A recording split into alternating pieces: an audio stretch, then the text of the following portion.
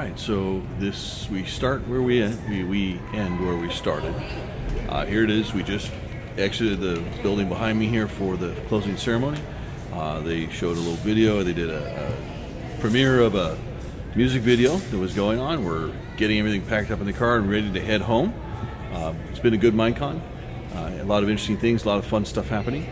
There was a purple sheep controversy. So Jinx, one of the things that you could buy, if you saw the earlier video, on the back of the Enderman bag, was talking about how you could get a purple sheep.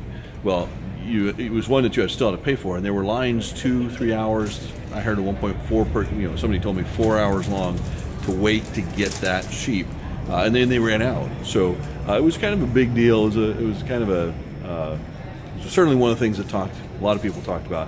It was sort of a big issue there. Jinx is going to go ahead and they're going to send out a special email afterwards to all the attendees so that you can get one of those purple sheep.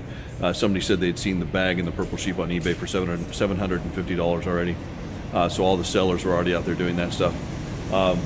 The costume contest was won by somebody who created a huge magma cube. It was really kind of impressive. I'm not sure you're going to be able to see it, but it's you can see right down there. And so some really good stuff. A lot of neat people. Met a lot of great people. Just sitting in the rooms, talking to different things, for the different panels and stuff. Talking before things happen. Met some folks from Utah who they're the YouTubers for Pink Bits. We're going to go check out your stuff and had a great time talking. We had Anthony came down and hung out with me for a while we were waiting for somebody else to come up. Isaiah and Nova kept running to people here. So made some friends I'd like to stay in contact with as we go forward. The kids had a great time, which was of course the big deal. And so I think it was a success, all things considered. This was their first big conference, and I think it was a good experience. Sure, there'll be bits and pieces as we wrap up and go forward, but wanted to sort of catch things just before we take off and end things where we started it.